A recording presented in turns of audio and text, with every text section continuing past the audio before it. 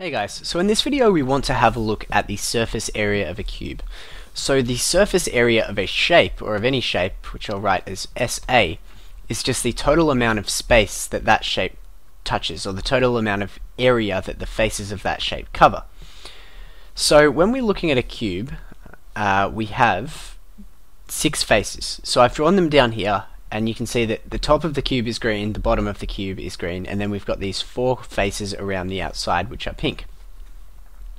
So we can kind of flatten out our cube so it's easier for us to work out the surface area, remembering that the surface area is just this total area of all the faces. So because we're a cube, we know we're going to have 6 squares.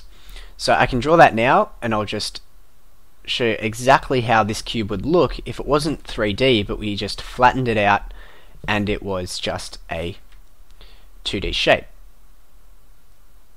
So we know there'd be 6 faces, and we know 2 would be green, and then the remainder would be pink. And you can kind of see that here, is that if I flatten out this shape into a 2D shape, there's going to be 6 pink faces, and then there's going to be these 2 green faces which were the top and the bottom. So the surface area is just the total area that these 6 faces cover.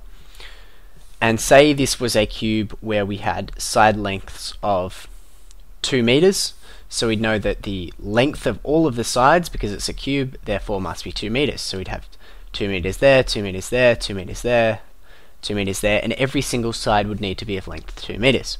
So if we come over to this flattened out cube, which is a 2D cube, we know that that side must be 2 meters, this side must be 2 meters, and any side which we have must be 2 meters in length. So then, to work out the total surface area of a cube, we basically just have 6 separate squares, and all we need to do is work out the area of these 6 separate squares and then add them together. So the way we would start doing this is we would say, okay, so we have a 2 meter side here and a 2 meter side here. We can work out the area of this first square, area just being the amount of space it covers. And if we work that out, remember, because this is a square, we can have length squared, or our length times our length, and they're the same. So it's just going to be 2 times 2, and that's going to give us 4 meters. Remember, our units are meters squared. So we can work out the area of one of these faces, and we know that they're all the same. So the area of the top is going to be 4 meters, and because all of our squares are the same, they all have this 2 meter by 2 meter length, we then know that the area of this square here is going to be 2 meters times 2 meters. So it's also going to be 4 meters squared. This square here is going to be 2 meters times 2 meters. It's going to be 4 meters squared. This next one is going to be 4 meters squared, and so on. All of the squares, these 6 squares, have an area of 4 meters squared. But then what we have said is that the surface area, or the total surface area, is the amount that all of the squares cover together.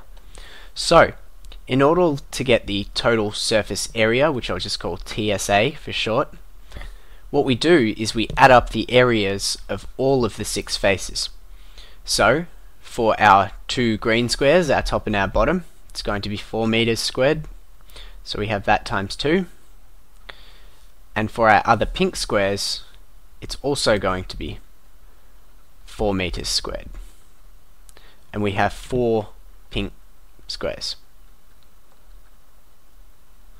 So we can see we have 4 meters squared, 4 meters squared, 4 meters squared, so 6 times 4 meters squared. We can work out our total surface area is going to be the sum of all of those, so 4 plus 4 plus 4 plus 4 plus 4 plus 4 is 24 meters squared. So that's going to be the total surface area of our cube with a 2 meter side length. Another way we could look at it, and a really simple way, is we know if all of the faces have the same area, then what it's going to be is it will be 6 times by the area of one face.